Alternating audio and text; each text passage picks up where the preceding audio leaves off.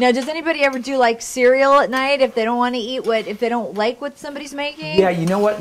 Most of the guys that aren't in for chow, but they'll still come in and sit with us, but won't eat what you're eating because of dietary reasons. Right. You know, for example, you guys, there's one fireman who works here is vegan. Okay. So he doesn't eat meat or anything. Other guys only eat chicken, not red meat. Some guys eat no cheese. So. Right. Well, it smells amazing. Even though you guys can't smell it on television, it does smell amazing. It smells amazing. Amazing. Tastes pretty good too, right? We're there. Yeah, we can probably call chow here in about, is the engine back yet? Negative. Now, do you wait for guys to come back, or how do you do it? Unfortunately, there is no rhyme or reason, but most of the time, as I'm sure he's already mentioned, that you will find that you'll call chow, everybody will sit down, the bell will go off, and you come back later and you eat when you can. I mean, I'm just texting the chief that chow's ready to go, so we don't have to wait for him. We're always waiting for somebody. Usually not the chief, believe it or not. Does the chief ever have to cook? Never. Wow. Yeah, it's a privilege. So he's earned it. Now, do you decide ahead of time who's going to clean up, or? You know, there's a couple things we do. We normally play cards to see who does the dishes. Do we play poker, or do we play? Just play usually one card called Pass the Queen. Whoever's stuck gets to do the dishes, but with 10 guys, there's so many dishes here, we normally all help out and leave a few right there for the loser. I got you. So. But you shouldn't have to help because you cooked, right? Yeah, yeah. If you're the cook. The cook doesn't do the dishes. Okay.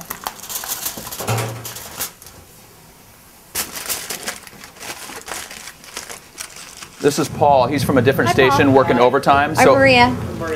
That's his Mark. So another little dynamic of being an overtime guy working the day is sometimes you're the cook when you're the overtime guy, but you almost always buy dessert when you're overtime. Okay. So, you know, Paul bought ice cream today. So oh, nice. It's kind of another unwritten rule. Very nice.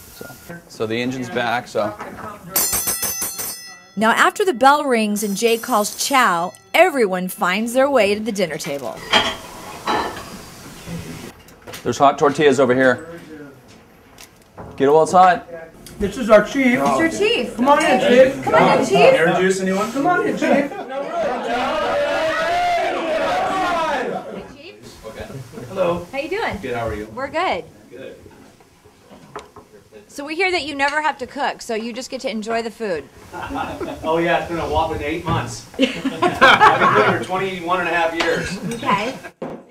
Yeah, for the last 8 months, these guys have been very nice and not made me cook. Nice. So how hard is it to keep track of these guys? Yeah, get that camera there we right go. on them. There you go. Okay, It's like herding cats.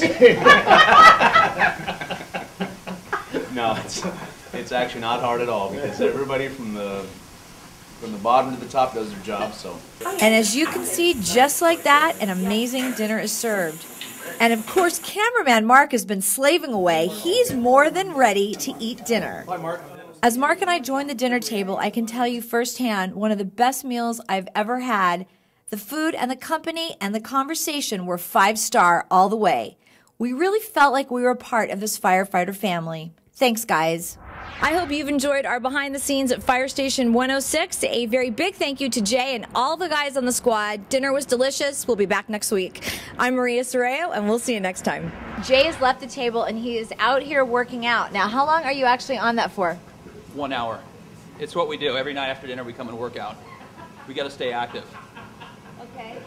But you're an hour. Like, does everybody go in for an hour? Or? Minimum. No, half hour to an hour is average. All right. But yeah, I've been hitting an hour to 2 hours lately. Okay, now what about the weights?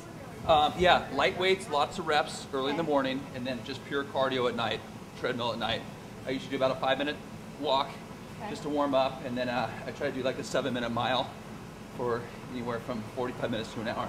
So no ice cream for you tonight? No ice cream tonight. But you know, I've been here for 4 days too, so that might change. If I'm done after 45 minutes, then I'm done. Just because I'm so tired, I've been here for 4 days. Wow.